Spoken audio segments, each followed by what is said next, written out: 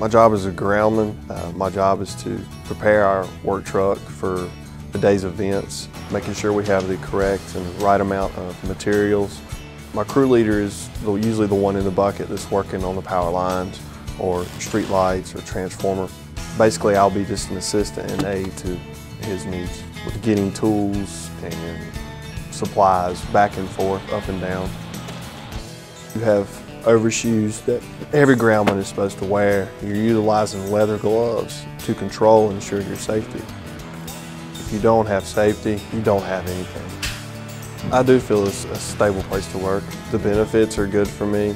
The great thing about working at Pike is the employees around you. The energy that we share between us are just, it's great. I enjoy it every day.